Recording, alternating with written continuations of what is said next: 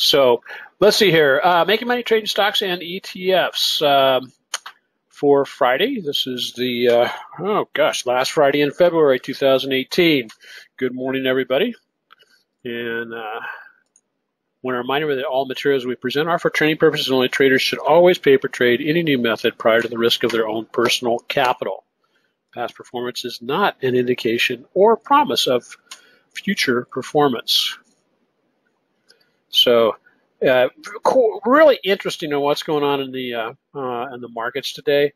We're kind of like bouncing around. We are in a range, and a range of indecision is what I'll call it, where we're going to break one way or the other, and we'll see where things go from there.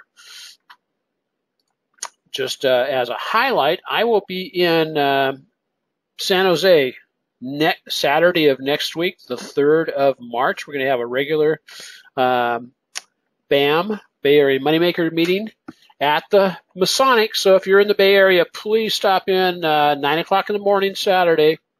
And then after that meeting, my wife and I will be heading on out to Boise, Idaho to see our son and our daughter-in-law and our grandchildren. And if my oldest son watches this, I want to say congratulations to Dennis Jr. He and his wife, Bomi, are in the process of having a child over in South Korea. And they just found out that it's going to be a little boy because the doctor said he could see the pepper.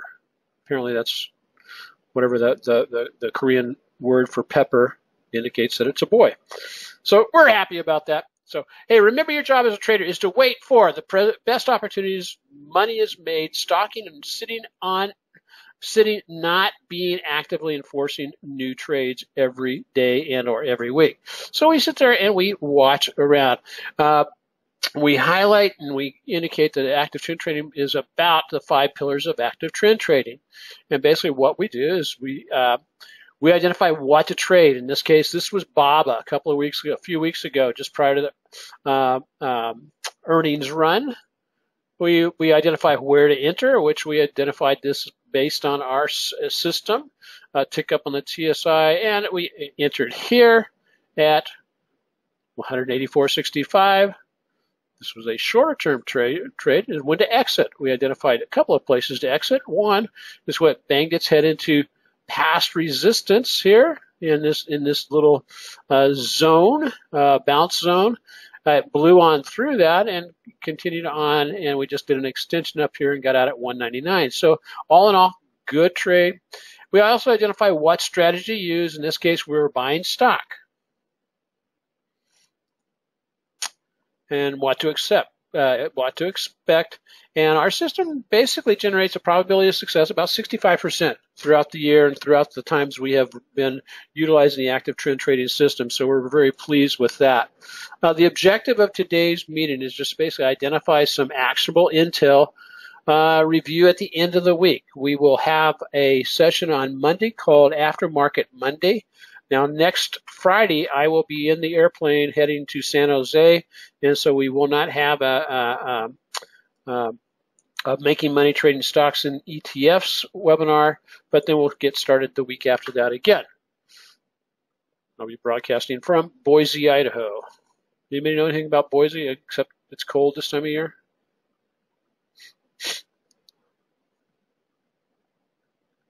Okay, so do a quick market review. Where we can be aware of Murphy's Laws of Trading, and a couple of stocks we want to take a look at. And so here's where we're sitting as of the this time in the month. Last Friday and Thursday and Saturday, we were at a training session. My wife and I. My wife is actually going to start trading some futures, and so she's really excited about that, and she'll be progressing on. We're going to keep you guys abreast of what we're finding out when she's trading and learning how to trade futures. Excuse me.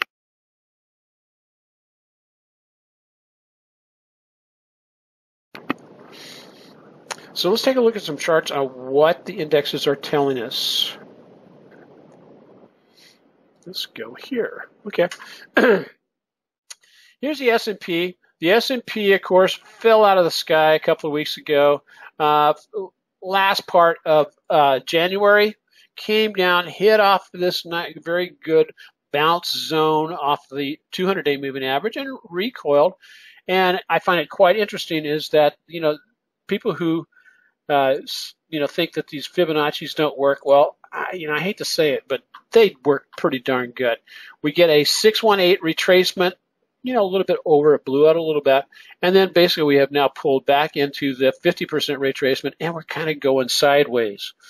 Well, what can we take away from that? How can we, well, what I deem this area here is basically an area of what they call indecision. We get a bunch of small bodied candles, another word known as spinning tops and or dojis. And that's an indication that the market is in a position to be indecisive. So where might it go? It could actually just break down from this 2696 level or break up from this 2756 level and go on up and retest up these highs. It was about the place we would anticipate a rollover if the market is going to continue weakening. This is a rally attempt to push up back into the old highs. Would like to see this kind of pattern, but translated over here to the weekly chart, where we get a nice pullback, a nice push up, maybe even makes it, just past this and then drops into place there, back in down into this bounce zone that we have identified down here. Keep an eye on the TSIs. TSI, we hit the zero line. When we hit the 618 retracement, that tends to be a level of resistance, and it turned down from that. We have a conflict here, long-term monthly chart on the, excuse me, I'm fighting a bit of a cold, guys, so bear with me, please. Keep an eye on this monthly chart. Okay, for the month, it's got a couple more days to go, and we have turned over. Will this be an indication of things to come in that this is going to be go back into a correction that goes down, let's say 15 to 20+%, or even make it into the bear category, bear market category? We'll see. But as you're watching look at your index, look at the monthly charts, and we're seeing some weakness like we haven't seen before. So it still has some room down to the back down to the downside in case it wants to. I mean, it's got a target down here at 2,400 or even down here at 2,200 where it could go to.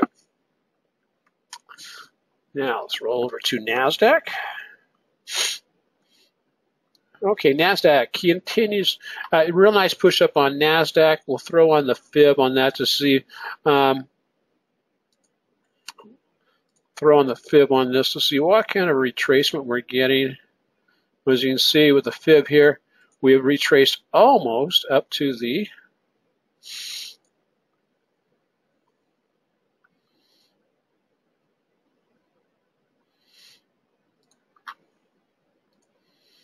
right there to the 786 retracement. NASDAQ a little bit stronger than the other, but it is basically challenging this level of resistance, and again, driving sideways in a tight pattern, congestion pattern or basing pattern.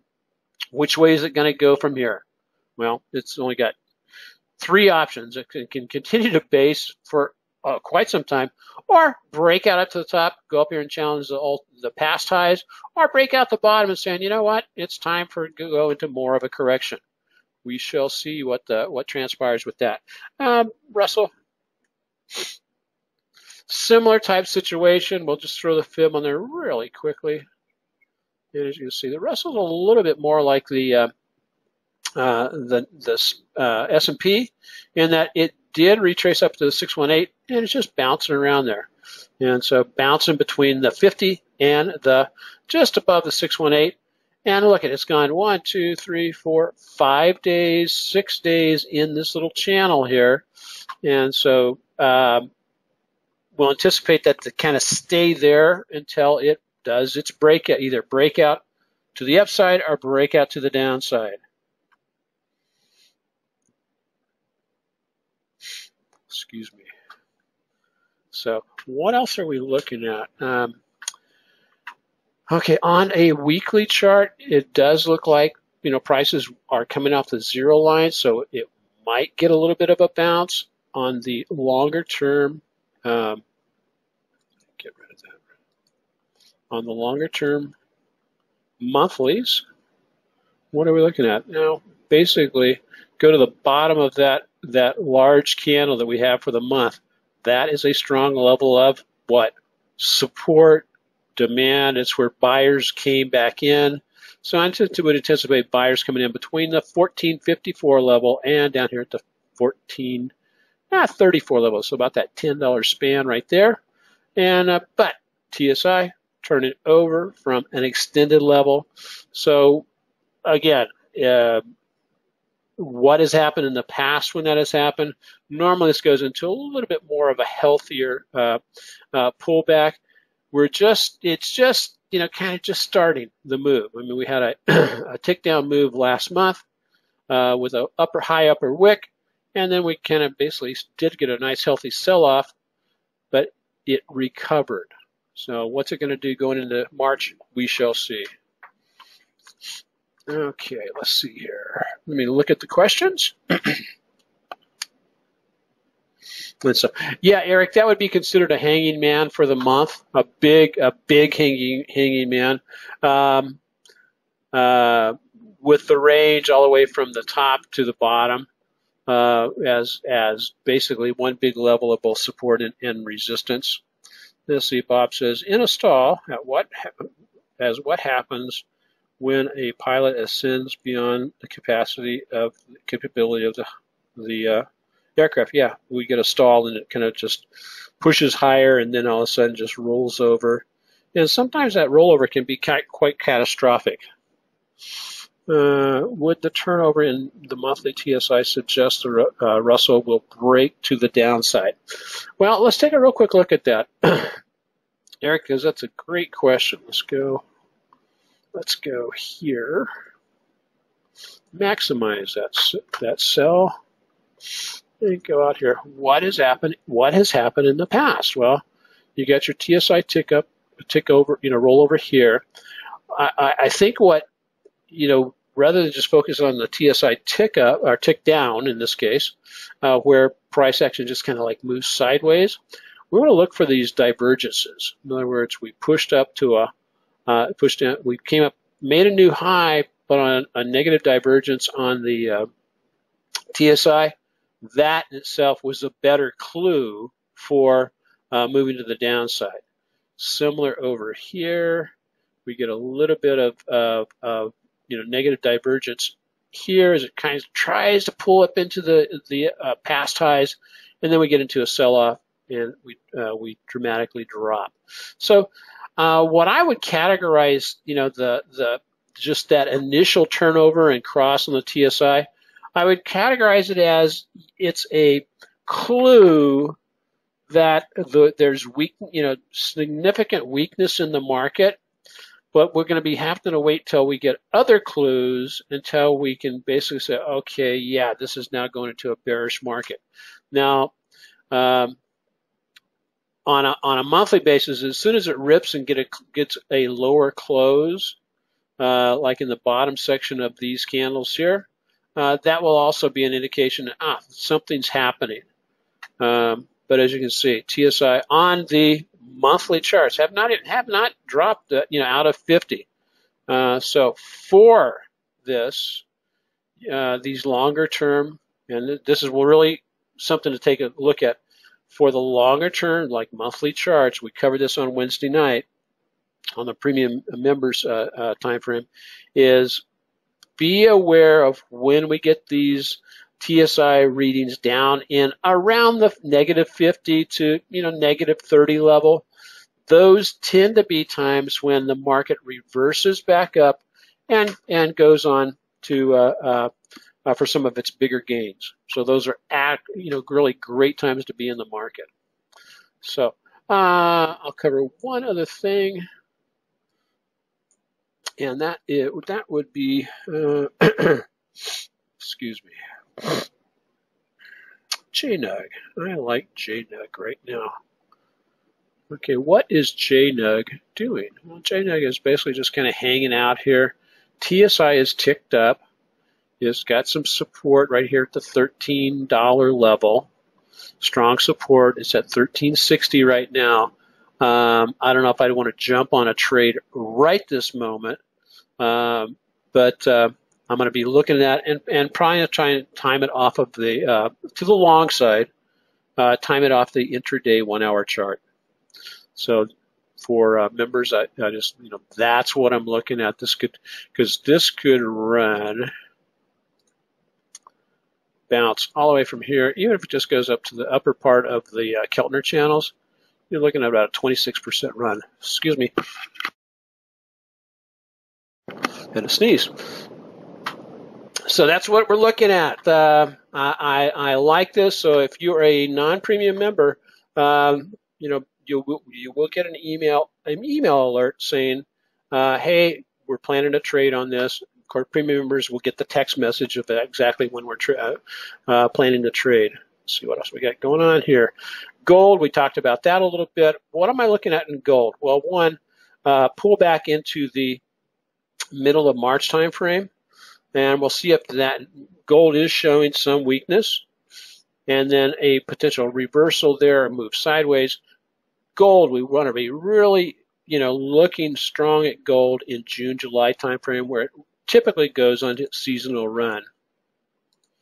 We are moving out of the April, February timeframe into March. As you can see, some of these entities, like the Russells, they tend to get a bid in March, and we'll see if we get a setup to do that. Here's where we're sitting with the active trend trading system, and okay. Oh, poo.